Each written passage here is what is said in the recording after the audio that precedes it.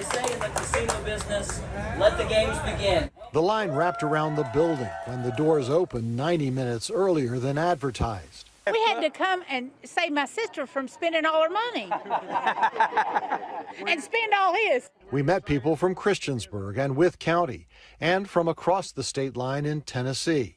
We really wanted to be here because we want to support it, because we need this in this community. It's brought a lot of jobs. What they found when they made it inside were 870 slot machines, 21 table games, and some of the music memorabilia that will populate the permanent Hard Rock Hotel and Casino here. We didn't want to just open a warehouse with a bunch of slot machines. This is a first-class facility. I've mentioned to a lot of people that this is a property I'm very proud to be leading, and it's just a temporary, so I can't wait to show you what is coming in 2024. Casino officials received their license from the Virginia Lottery and thanked lawmakers who supported the legislation that made it possible. And as they opened with 600 team members, they promised those numbers will grow.